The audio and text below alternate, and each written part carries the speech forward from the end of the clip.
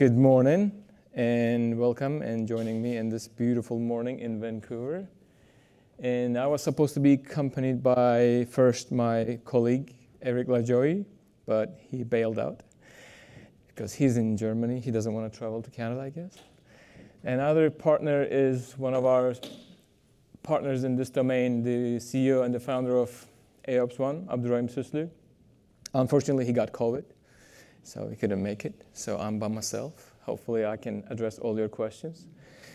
So today, before I go, you may think who this fella is. This is me. I am originally Turkish, born and raised in Turkey. I've worked around the planet, including Sweden, China, Dubai, US, UK. Beautiful places, beautiful people, challenging projects. Multiple companies, like if you remember, there was a company once called Nortel Networks. And then Ericsson, Canonical Ubuntu. And then Verizon as a platform engineer for Verizon Cloud.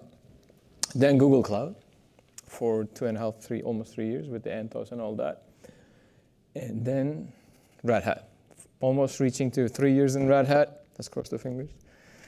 You know, you never know what's going to happen this year. Because before we all go, one of the major existential threats to us this year is cost optimization, year of efficiency. So how do you do efficiency with your workloads, with your deployments, with your services? It's mainly about collecting data, how your systems are doing. Are they addressing your customer needs and consumers? Are they matching with your SLAs? In order to do so, the observability become at least more and more important. And this year is everybody's talking about observability, but not necessarily everybody talking about the same thing under this keyword. The majority of the surveys, if you look at what these companies are doing, is mean time to recover between the incidents can be lowered to at least 40% if you have a good observability solution. You may have a better mean time between failures, more than 50%, if you have a strong observability capability. And as by Gartner, the 60% of the enterprise IT organizations will have some sort of observability solution. Another point, before go more into details. Please raise your hand. You're here because of the keyword observability. 1, 2, 3, 4. Please raise your hand. You're here because of the keyword 5G telco. All right. All right. Not matching. The hands raised for observability is different than the people for telco. That's a good mix. So last year we did similar session in Berlin in Open Infra Summit, and we talked about a couple of solution options, which we'll go briefly over them too. So what has changed from last year in Berlin to here, by means of work we had done in Red Hat, as a Red Hat internal as well as with partners and customers, is mainly around, okay, observability is about collecting data to understand where we are, how our systems are behaving, but what data I should collect? How shall I gather that data? How shall I store that data? How shall I use that data? And do I have enough talent in-house to crunch that data to create some insights? Because everybody thinks that, okay, I have ML and AI solution, I have a data, I can create insights. No, it doesn't work like that. So when I was at Google, people coming and saying, hey, please help me to monetize my data. Okay, you're coming from pharmaceutical background, from a logistical company, telco. A lot of telcos came and say, help me monetize my data, i.e., help me create insights, valuable to sell, valuable to use out of data. Unfortunately, I can, as a technology provider, I can provide you tools and frameworks, but since I don't have your domain expertise, I cannot, by myself, create those insights for you. You, as a telco people, mostly here, you have the domain expertise. Data engineers or people, we have to work together. Data engineers shows you what data out there, how to clean that data, how to make that data valuable for the machinery that you can use with your domain expertise to create insights for yourselves. right? What if you don't do it? So, year of efficiency doesn't necessarily mean that you are allowed to fail a lot.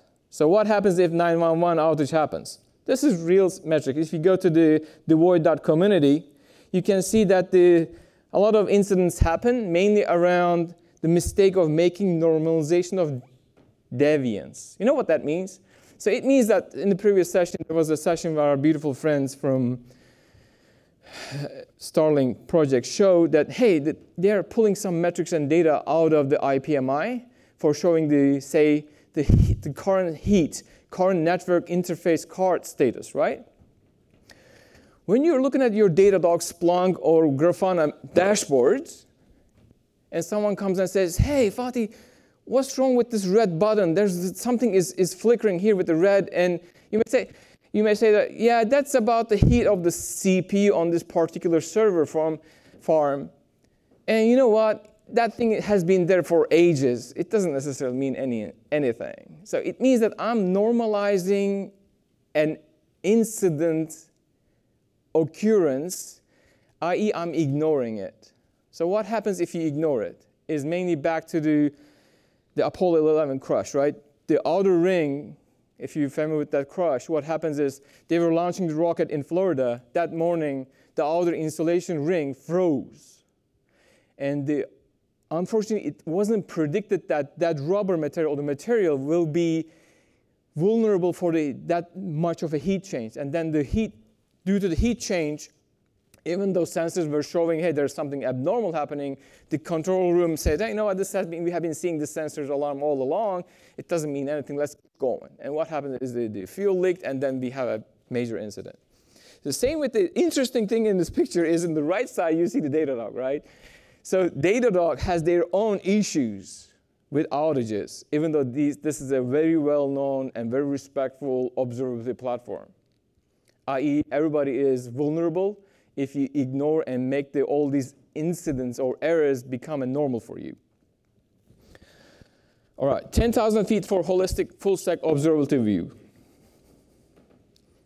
So what are we aiming here is mainly not for addressing the application layer, 5G telco applications, but also what is beneath it, such as the platform, Kubernetes, OpenStack, VMware, or direct bare metal deployments, beneath the hardware layer, beneath the network fabric.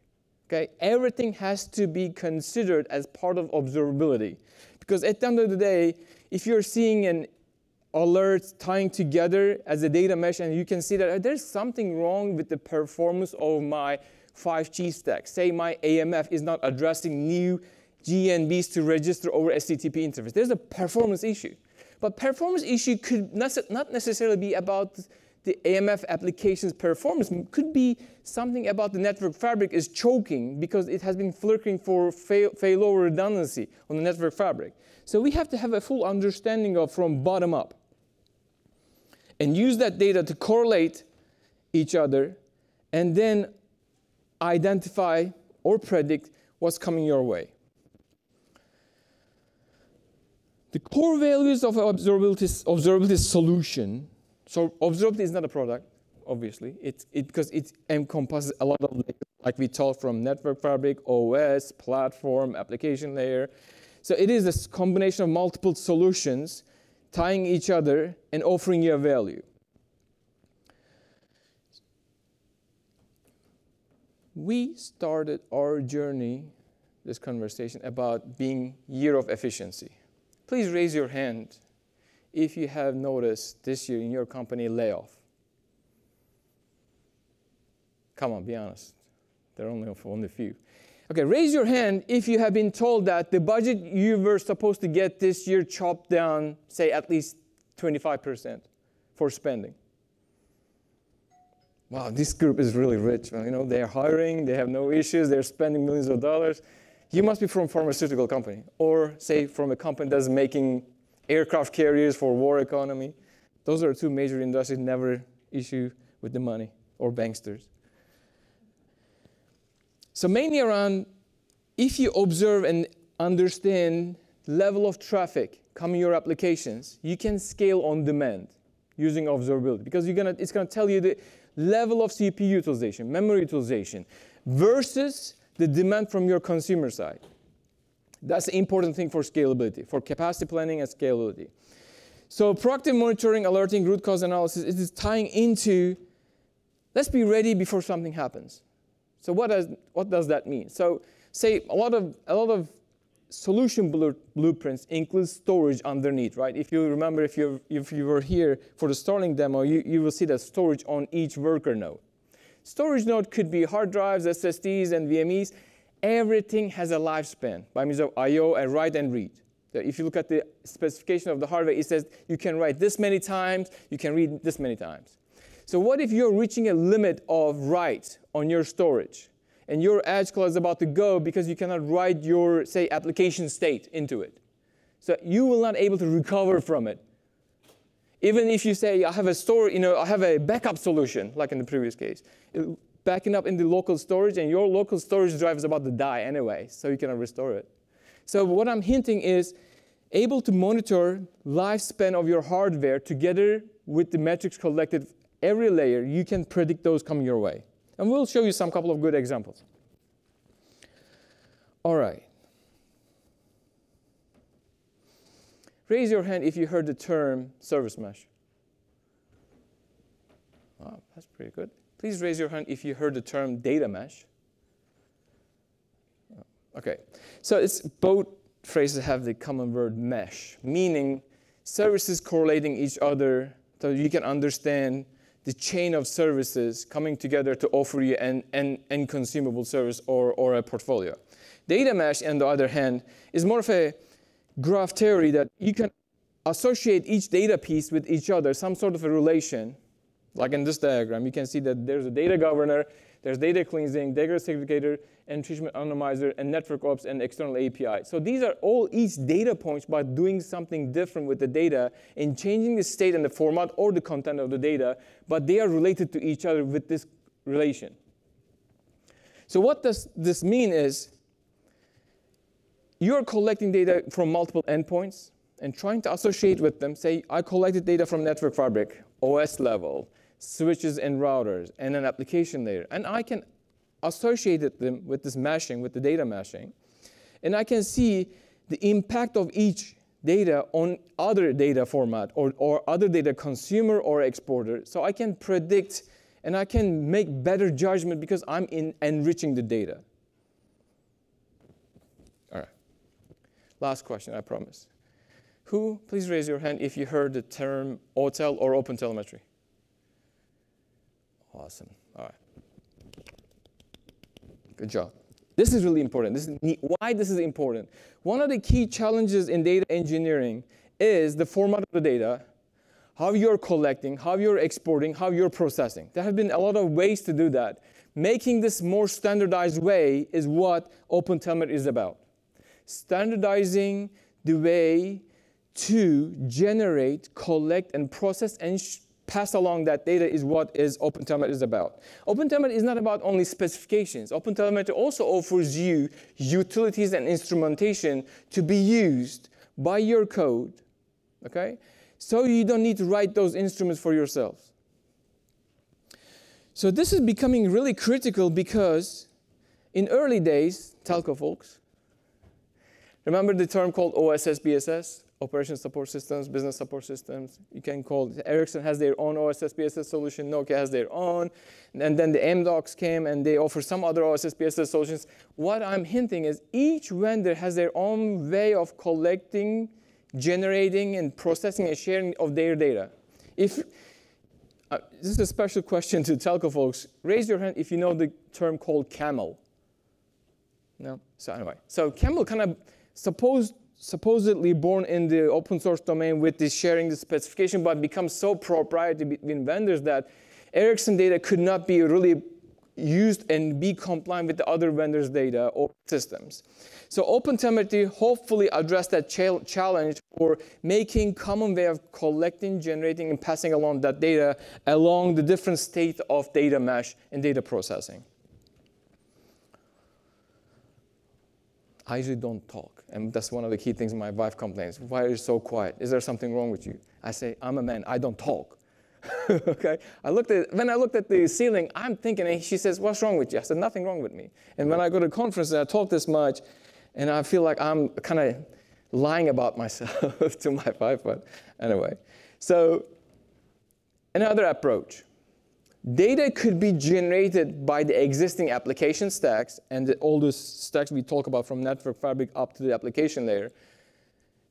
One of the key things in the data engineering, this part, is three factors about data is important. One is the velocity of the data, i.e. fresh data, the volume of the data, i.e. big data, and the variety of data, i.e. I have a lot of different variety of data that can correlate to each other to build a more enriched and sophisticated insights for you.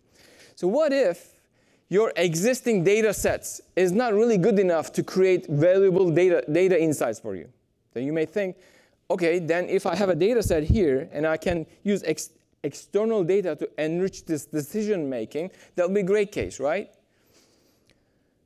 So in US, starting with the President Obama, there has been a policy about making data open in the United States, Open Data Initiative.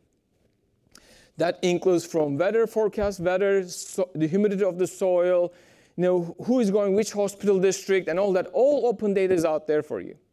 And some of that data could be useful to enrich your decision making, or you can say, I'm going to use external tools such as application performance testing, APT, and collect that data to pipeline into my decision making to make more insightful decisions. In this case, Dedosify, for example, offers you global latency measurements from variable endpoint into your applications. So this born in multi-gaming, online gaming world, because online gaming is so sparse, gamers are around the world, but yet they are experiencing latency, right? They're experiencing quality of service issues.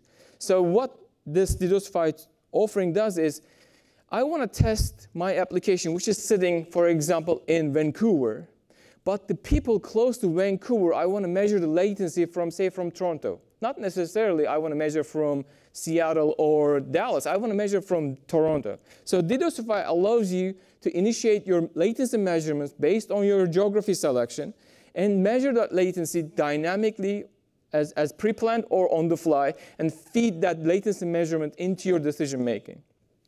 So what does that mean? If your application is suffering because of a traffic increase, but the local metric is not giving you that insight, this latency will show you that, hey, there's latency increasing for the people sitting in Toronto or say, anywhere in Ontario. So then you can say, oh, is it because the application couldn't scale up, or is it because there's a backbone fiber issue within Canada? Right? And then you can try another trigger latency measurement from Washington. It's a different fiber backbone. You may say, oh, this latency is better. So there's a backbone issue within Canada between these geographies. So what can you do? Okay, deploy another set of applications on this cluster close to, say, Toronto. So you can make these decision-making based on this external data sets. All right. Okay.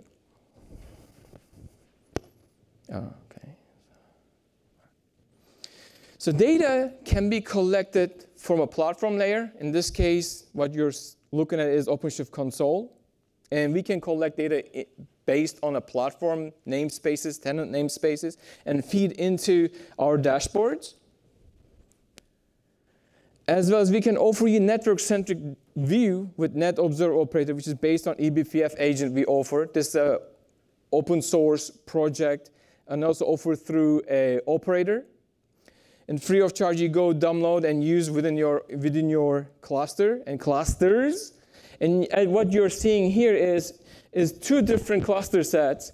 One is this one here, which has the Open5GS, SMF, UPF, and signaling gateway, another UPF. And another cluster up there is talking to each other for UPF, local UPF breakdown from a central location. So we are showing network interactions and network-based metrics between each interaction services from a single console. So that's very good. What you're seeing is network-centric observability. Fine, this is good, still platform layer. Another thing is from a service mesh perspective.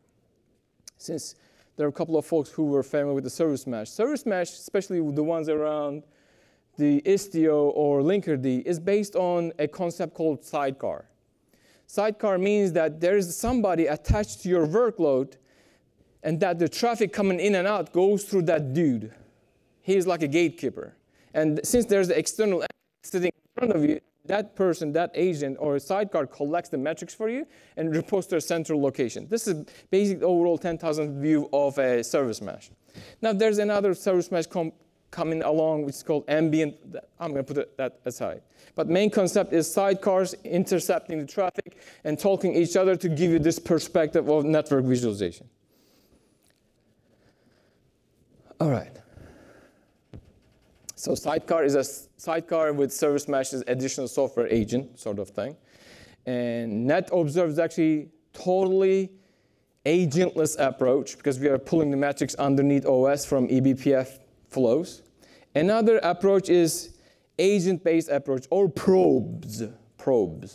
So StackRox, which Red Hat has acquired 2 years back now and made fully open source under stackrocks.io.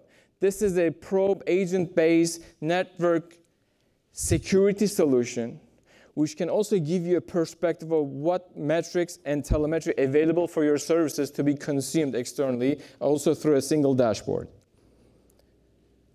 All right, I gotta go a little bit quick. All right. So we talked about the platform. We haven't talked about how complex is the telco world is. So whenever we go, when I was at Google as well and Verizon, we were trying to explain to the vendors, right, say AWS, Google, and Azure, because these hyperscalers not necessarily understanding how complex telco workloads are. It is the reality that telco workloads need special treatment. And you may say, as a Google VP of engineering, I don't give a shit about giving special treatment to any application type. My platform is generic, and if you want to use it, you can use it. Then you ask this question, okay, you know what, VP of engineering, how can I do multiple interfaces for my telco workloads? And the guy says, this is kind of a conversation back to 2.5 years. What do you mean multiple interfaces? You have only ETH0 primary CNI. You don't need additional interface. This is what the containers are designed for. You say, no. Look at this 3GPP diagram. Have this architecture for IMS, have this 4G, 5G, and 6G coming, service-based architecture. You see multiple lines going out of AMF? It means it could be a multiple interface out of this container or a service. And he says, no, we don't do that. And then you realize, okay, and you take this approach to your beloved vendors, say Ericsson, Nokia. My dear NAP, for your 5G, 6G solution, I can only offer you a single interface. And I will not let you change the MTU. By the way, there's no such thing as VLAN. And they will tell you, sorry, I cannot work with you. Because there is a requirement pending in 3GPP specification saying that you have to isolate each interface for not only from security, but also performance perspective. Because say you're signaling sitting in a signaling domain, and your media passing through more, say, DMZ domain, okay? So there's a segregation of domains in telecom. And then these platform vendors, could be Google, AWS, and Azure, realize this. But along, as Red Hat, we have been partnering with these vendors, what you're seeing here from Mavenir down to Nokia, down to Ericsson, and others. We are working with these network equipment providers for these softwares to be able to deploy it on any virtualization platform. Could be OpenStack, could be OpenShift. So along with the 3GPP compliancy. So this certification, that's why it's important. To sit on a platform so you can collect these metrics properly. So you can observe them, so you can scale them, so you can predict what's coming your way. All right, so far platform applications. What is special, you may say, give me more data points for being a special application for telco workloads. So what you're seeing here, the left side is taking an alert state for a diameter interface of particular CNF. And the right state, the top one is SMF metrics. Bottom is the AMF metrics taken from a production, and not a production, pre-production environment in our sandbox environment. So you may see different data. The metrics obviously showing all these 3GPP metric names along with the time series data. This is long time series data. So metrics are usually time series data. Logs are sometimes embedding them inside, sometimes not. Alerts are generated based on the events on a particular application as well as hardware. Able to use this, back to the hint, you need to have a domain expertise. So us, Red Hat, we are a platform software company. Yet, for certification, we are working with these NAPs. We are helping to use our platform and frameworks with their domain expertise for their data so they can create insights like this. There we go. If you're able to read this, this insight says that it's predicted that network congestion will happen due to lower MTU size cause fragmentation.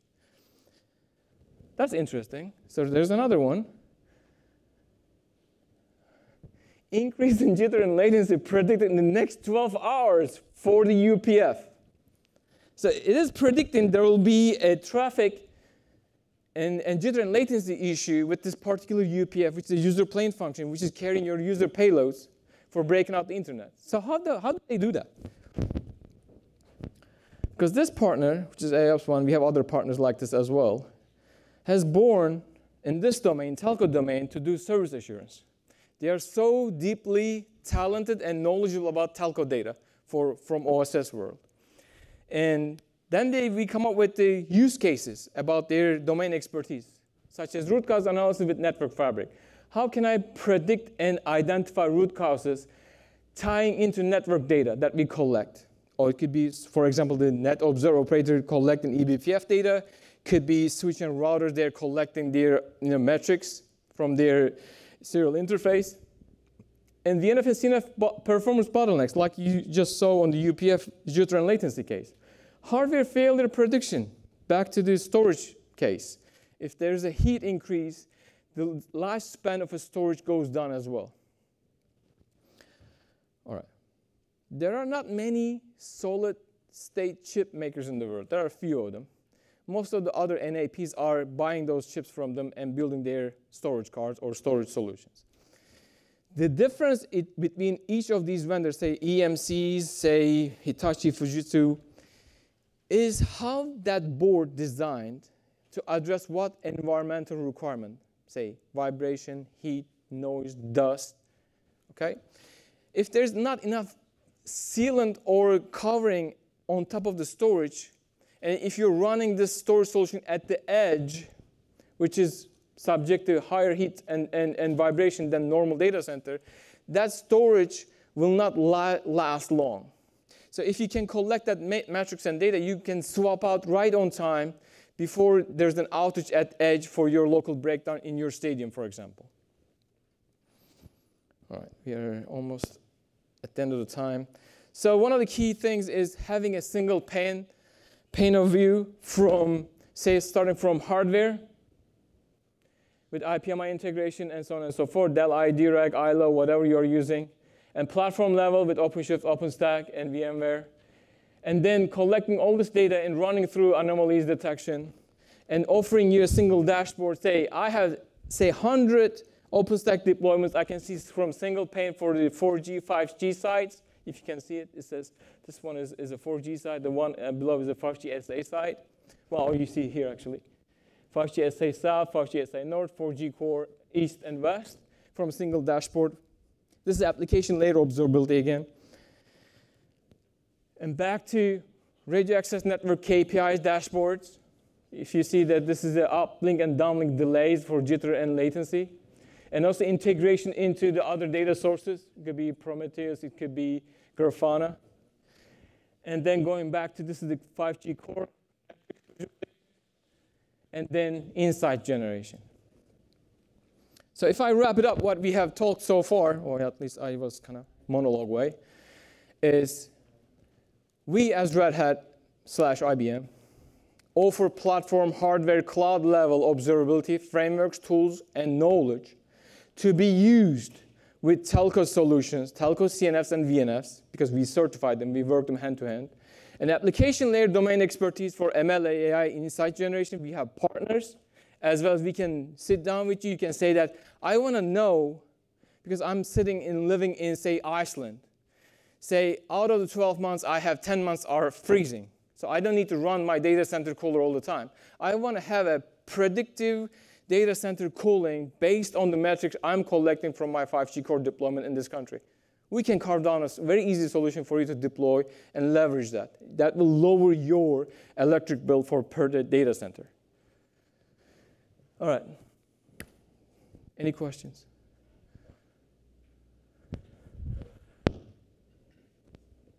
This is so true. You cannot buy, say, 4G, 5G observability, but they will try to sell you. If you go AWS, they'll say, we have SageMaker to build you ML AI insights.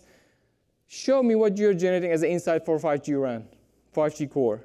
Show me what you're generating as an insight for my scalability of Ericsson solution, of Nokia solution. Oh, you got to do it yourself. Obviously, I got to do it myself.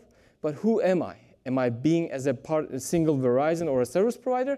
Am I be a partner of yours in this journey to build a solution and maintain together? If you notice in the journey of OpenStack, there were many distros. And by 2023, how many distros left? Which one is the biggest for production deployment? Which one you can trust for your money-making applications? Same gonna be happening with the Kubernetes distro. Same gonna be with any enterprise application or enterprise platform, enterprise OS. There will be always coming, they call themselves disruptors. But the most important thing is, who will there be with you in the 5 years time span? 5 years is not long for an application or a business. If you're not succeeding in life in 5 years, you're not succeeding at all. So, any questions? Come on. Challenge. Say, Fatih, this is bullshit. Because this. Fatih, I have this problem. No one helped me solve it. Can you answer this question? Questions. Questions, demands. If you have problems, we can sit down and articulate the solutions and see if we can come up with anything that will be a winning one for you. Come on. All right. Feel free to reach out to me through LinkedIn or my email. I'm a humble guy, not necessarily talking much in normal life, but I love fixing problems. It could be a technology gap. We can sit down together and build a solution and upstream together. This is what we do. We generate solutions and we upstream. We buy technology companies and we upstream. We don't do anything proprietary. Everything is upstream. What you may say, people call Red Hat, oh, Red Hat is not an open source company. That's fully ignorant answer. Red Hat is an open source company. What Red Hat makes money is the enterprise side of the solution for giving you proper support, documentation, and consultancy. But the software, the technology, everything is open source. Okay? In the world of open telemetry with network fabrics, Fatih, can you repeat the question? So the question is, in the network fabric, look at the network fabric and look at open telemetry's aim and purpose. Is there a gap or they can come up together, right? Remember what I said about open telemetry. Open telemetry is not only about specifications or APIs, also the instrumentation ready to use by means of libraries. Say network fabric vendors, Cisco's, Arista's, Palo Alto's, they are looking at those libraries to use them and instrument them, or they can come up with their own instrumentation compliant with the specifications. We are working with them. Because at the end of the day, as I said, full stack observability from network fabric down to OS, down to application is the most critical one to have end to end. So we are working with them. And most of the NAP vendors actually going in a VNF, CNF way, say virtual routers, virtual firewall, right?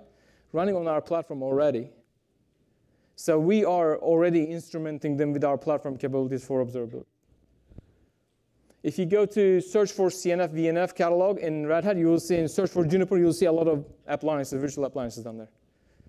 Any other questions? No? I want to be respectful to time. Thanks for coming.